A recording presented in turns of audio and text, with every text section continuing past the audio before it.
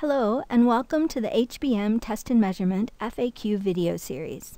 I'm Krista Tweed, an Applications Engineer with HBM. In this video, I'm going to provide an overview of Perception's dual-mode recording.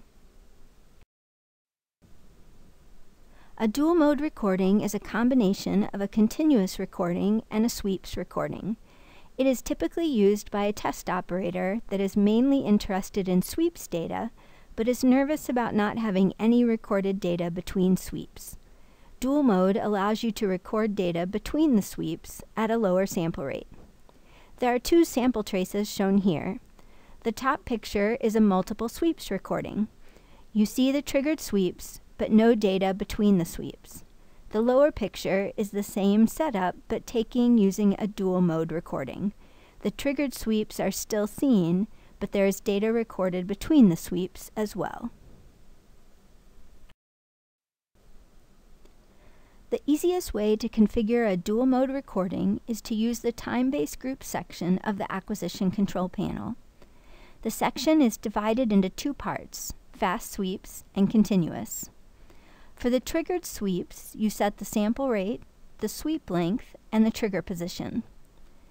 The sweep length can be set in either time, denoted by a lowercase s for seconds, or in samples, denoted by a capital S. In this example, the sweep length is 500 milliseconds. The trigger position determines how much of the sweep is pre-trigger and how much is post-trigger. The trigger position can be set in percentage, time, or samples. In this example, with a 500 millisecond sweep length, a 20% trigger position means that 100 milliseconds of the sweep is pre-trigger and 400 milliseconds is post-trigger. When you start a dual mode recording, Perception immediately starts recording data at the continuous sample rate. When a trigger is received, Perception records one sweep at the fast sweep sample rate. After the sweep is completed, the sample rate drops down to the continuous sample rate until another trigger is received. This cycle continues until either the trigger count is reached or the user stops the acquisition. If the infinity box is selected, only the user selecting stop will stop the acquisition. This display shows a sample of the sample rate switch. Each dot you see on the trace is a sample. To the left of the red cursor is the slower continuous sample rate. To the right of the cursor is the faster sweep sample rate. Perception displays a single trace for the channel. Many data analysis programs are not able to support a signal with multiple sample rates. If you export dual mode data from Perception into such a data format, Perception automatically activates the resample option in the export dialog. The user decides if they want to export data at the low rate, the high rate, or custom rate. Note that there is no interpolation done when the sample rate is adjusted.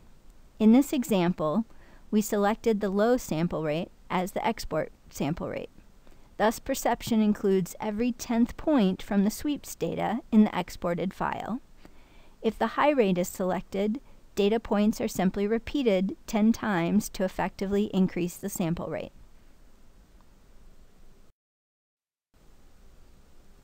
Another possibility is to only export the sweeps portion of the data.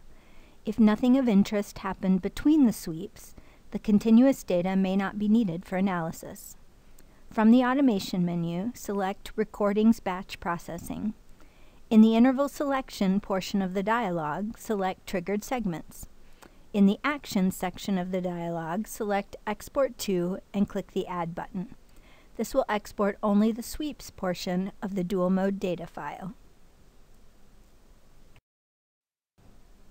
In summary, we discussed what a dual mode acquisition is in Perception and learned how to set up the acquisition and take data.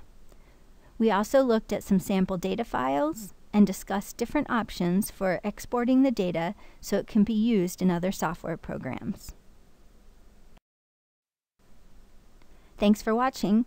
If you have questions on Perception or any other HBM product, please feel free to contact technical support via phone, email, or the HBM website.